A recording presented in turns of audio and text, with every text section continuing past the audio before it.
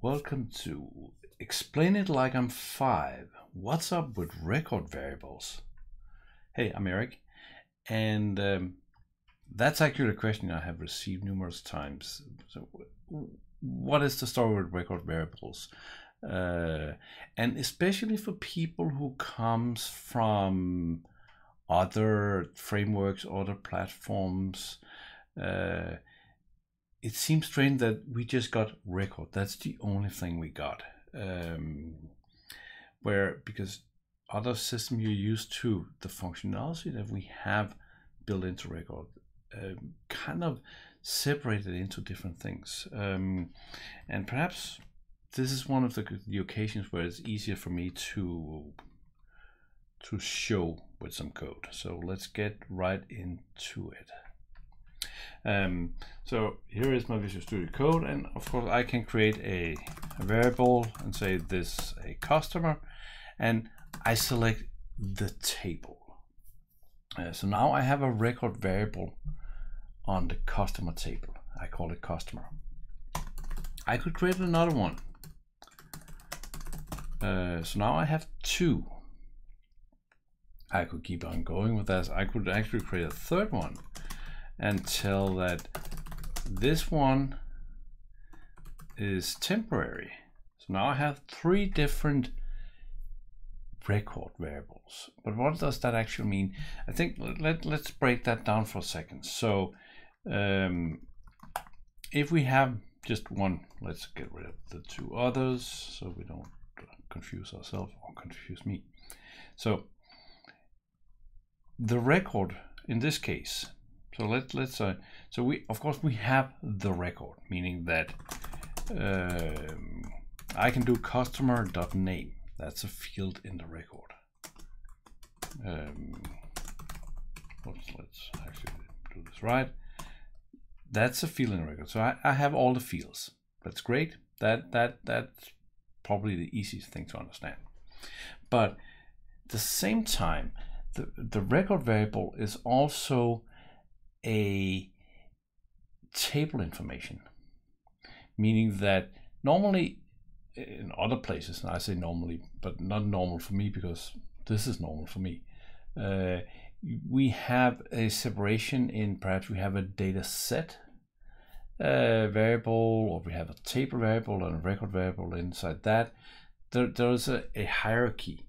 There in the Business Central record, there is no hierarchy. There's just record, meaning that let's say I want to build a where clause. So I will do customer dot set, and I have two options. I can do set filter, and then I specify that I want to set filter on name. Oops. And I want to get all customers that start with Eric. So now I have set a filter. So this is the data set perspective, that now we're not actually thinking about a specific record. And if I change this to be Peter instead, at this point customer.name still contains Eric, because that's the record we have in memory now. So the record, you can say that's kind of a pointer to a specific record, and the record variable can only have one pointer at the time. But it's when we look at the record, let's call it the data set. So a set of records. When we look at it from that perspective, now we have set a filter, and that filter is sitting there, even though the record we have in memory right now does not fulfill the filter. It's outside the filter, because the filter is set. So it's kind of two, not independent, because they're very dependent, but two separate pieces of functionality. Meaning that now I could go and say, okay, customer find first. So now I'm asking to go to the database and query the records from the filters I have set. So now I'm still working with this, but find first will take the pointer to the current record. So the pointer to a specific record is being set. In this case, find first, or it will set the pointer to the first record within the filter I've set. I could set multiple filters if I want. So I could do a set filter on address also, and say I want all addresses that has a 9 in it, for instance. Well, right now we just do text filters. I could also do filters on others. So let's say I wanted, and we have two ways of setting filters. So set filter is one of them. The other one is set range. And set range is typically if we're working with stuff where there is a range from. In SQL, you can translate that into between. A where clause with a between modifier. But here it's just, you specify two numbers. So we could go, and if we had a something that made sense to go between, we could specify that field and then specify two values.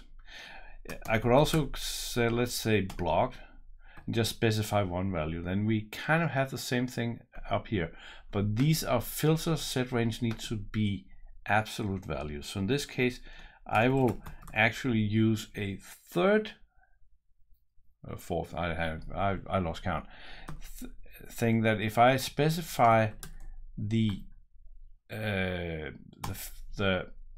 this case block is an option field, so I can do colon and then I get the options.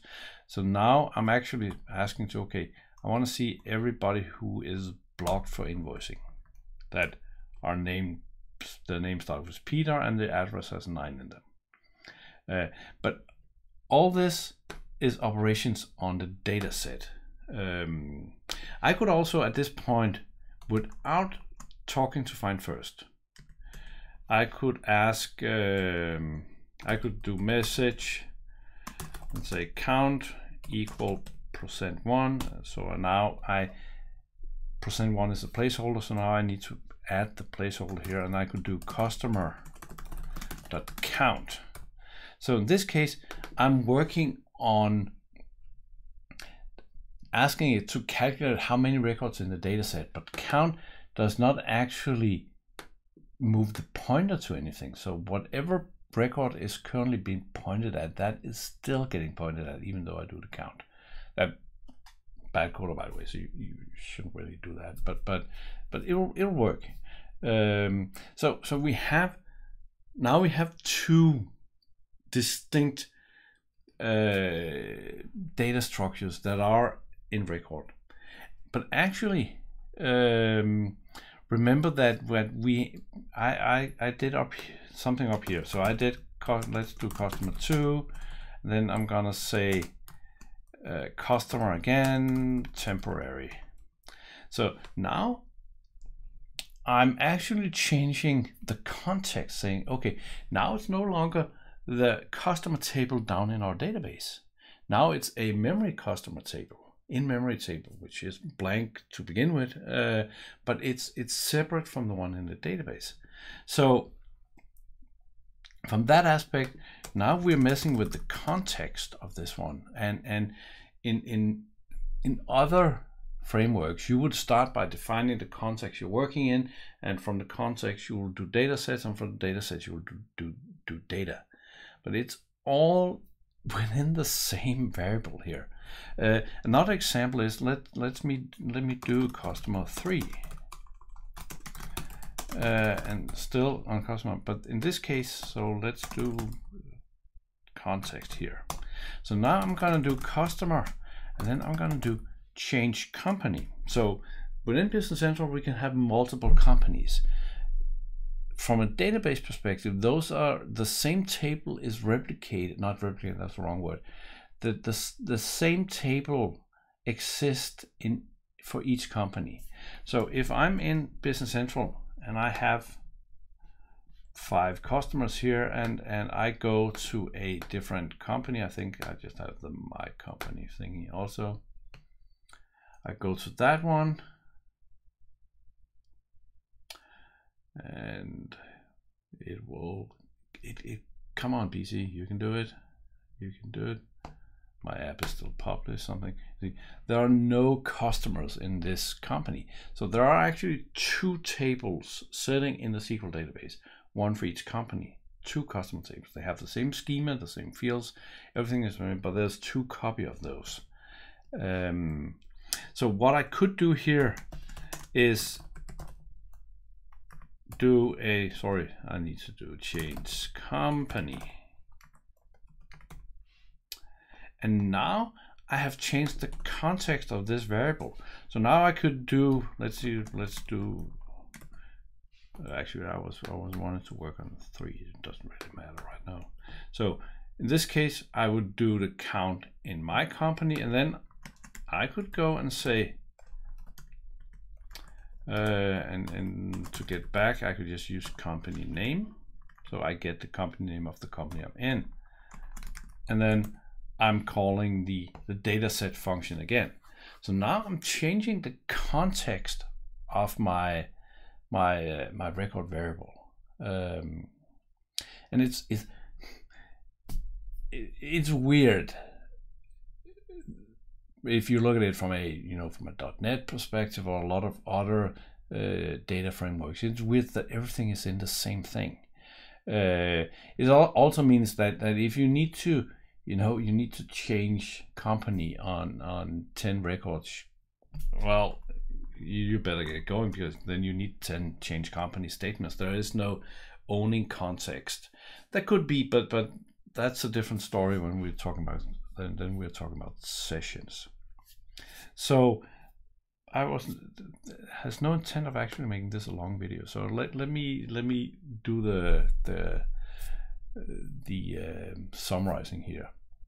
So we have only one type of variables to hold data, to represent data from the database. It's the record database, but there's kind of 3 layers in this. There is the context of where am I, and change company is a great example of functionality on that level. Then there's operations on the data set, setting filters, finding records, and then we got operations on a specific record. So another operation that's very popular is validate. So let's say that I want to fill out the name. So this is actually a bad pattern I'm showing here, that I'm just putting in a raw value directly into a field. Much better would be for me to validate a value into a field. By the way, there is a video on that somewhere on the channel, so if you subscribe, you can find it. But validate simulates that a user is typing in the value into the field and running all the business logic that might be associated with that field. So it's a way better method to ensure that what you're putting into the database is actually what you need to put into the database. Anyway, that's the 3rd layer, but it's all encapsulated into one record, one variable type that could be confusing. But remember, you got the 3 layers, you got the context, you got the data set, and you got the record. And I think that's it for this ELI5 video. I hope you enjoyed it. Let me know in the comments below if there's other topics that you want me to do ELI5 videos on, or if you have, if there's still something that's confusing about records, let me know in the comments. I read them all. I try to answer everything that deserves an answer. And until next time, have a wonderful day, stay safe, and I'll see you soon.